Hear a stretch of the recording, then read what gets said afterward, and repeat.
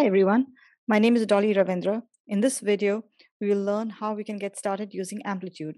If you're viewing this video, you already know that Amplitude offers the digital optimization system that helps digital products drive your business. In this video, we will first understand what product analytics is all about. Then we'll go over 5 key constructs that will help you analyze your product environment and instrument it onto the Amplitude instance. Finally, I have a short product demo, and that is followed by useful resources for your current and ongoing learning. Let's get started. Product analytics is a process to understand how customers engage with your digital product or service. It's a framework for putting your customers at the core of your business by looking at behavioral data, identifying high value opportunities, and creating impactful experiences. In short, product analytics helps product managers to build the right product and build the product right. Product managers across products and industries might operate in one or more of the following spaces: problem, solution, flywheel, and assurance. The problem space is where the product managers are looking for: one, create a product market fit. You might be using multiple modalities. Maybe your company still uses market research for this information. You then define product strategy, product KPIs, and success metrics. If you're making product decisions in your role around how do I take the product from the current state to the state as defined in the strategy, or which features to prioritize, you are in the solution space. Like a flywheel that might need a few initial turns before gaining momentum, any product team coming together for the first time needs to establish the rigor of execution in this space before scaling to deliver meaningful outcomes. You're grappling with questions like, how do we create visibility into the design and engineering scope of work? How can we iteratively build the product? How do we handle additional feedback coming from, say, customers? The assurance space integrates the problem defined in the product strategy with the process to build the solution. The intent is to assess progress for building a quality product experience. How is the work accomplished over timelines and milestones? How do we measure the quality of the product and stakeholders' buy-in as we build the product? Remember that in your role, you might be more focused on one or more of these spaces. Now, these, as you well know, are tough questions to answer in an ever-evolving business and technological landscape, and tougher to convey to your key stakeholders like user experience, sales, engineering, customer support, design, and executives, customers, and end users. This is where product analytics products come in. Product analytics lets your team track, visualize, and analyze real-time engagement and behavioral data so you can optimize the complete customer journey.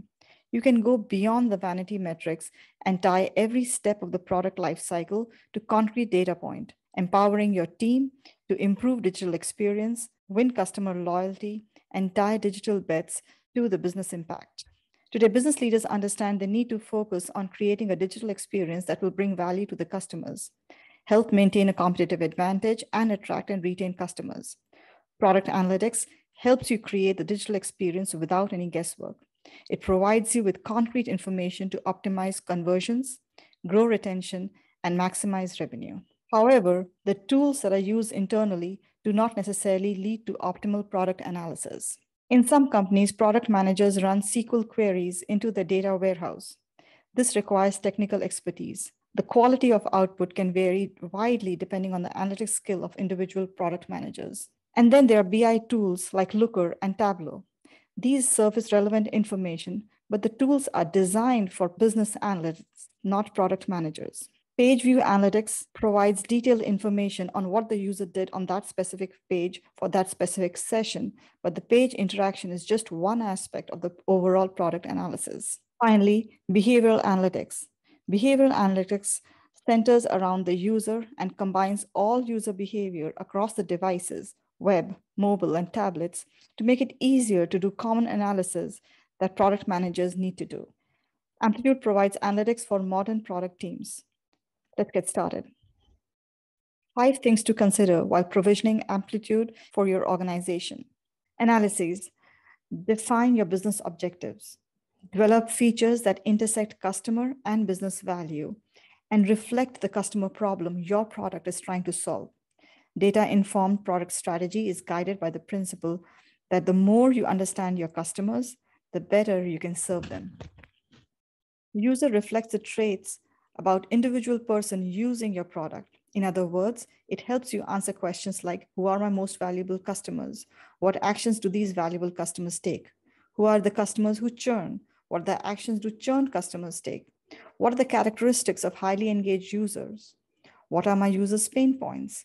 Amplitude allows you to instrument your own user properties, so you have the flexibility to align Amplitude to your product needs. For example, age, location, referral source, plan type, number of photos uploaded, A/B testing variant, attribution, and current level of game. Another important note, user properties reflect the state of the user and apply across all of the events. This allows user analyses across all devices the user uses. An event is a distinct action a user can perform on your product. For example, start a game, add an item to the cart, or any activity associated with the user, for example, in-app notification, push notifications. Think of your product. What is the one event that your users need to perform to get value from your product? This is your critical event. Critical events for food delivery app might be placing an order. For an healthcare app, booking a session.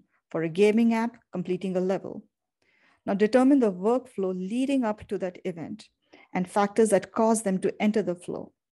Next, identify the broad categories of your event will help you conceptualize the major components of your product. Event categories could be registration, onboarding, checkout. Important. Each category tracked should help towards accomplishing at least one or more of your business objectives or KPIs.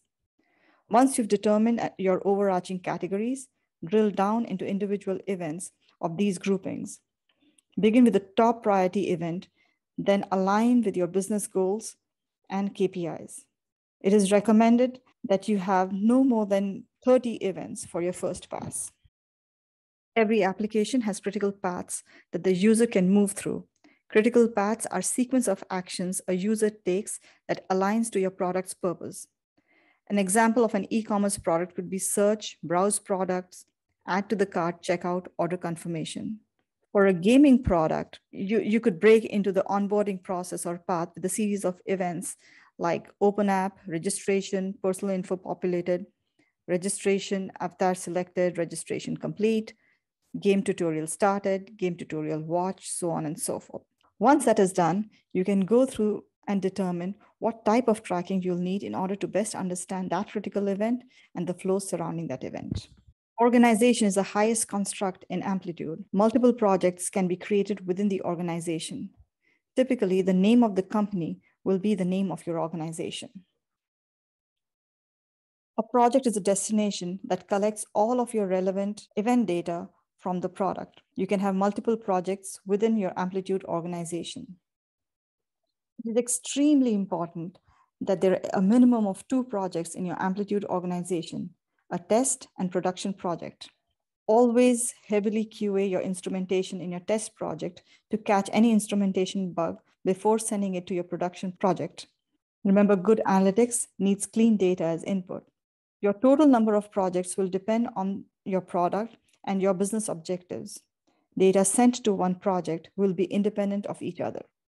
If one of your goals is to be able to analyze users across the platforms, being able to see, for example, the full story of user A, what did user A do on event X on iOS and event Y on the web, then it is critical that you instrument under one project. However, if your setting is such that you offer multiple products, let's say you have game A and game B, or you have 2 different apps, you have the rider app and you have the driver app, or you want, or your users have fundamentally different experiences across different platforms like web and mobile, or maybe your organization is set up in such a way that individual teams are responsible for each platform and they operate independently. In these scenarios, you might want to consider multiple projects within your organization. With the basic setup alignment done, let's jump right into the product. The demo is from another YouTuber. I've added a link in the description as well. Talk about is what you see in the product itself. They have a demo account that we can look into. and actually start exploring.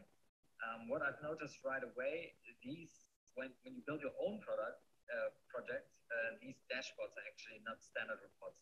You need to build everything from scratch. So here's something that has been actually built.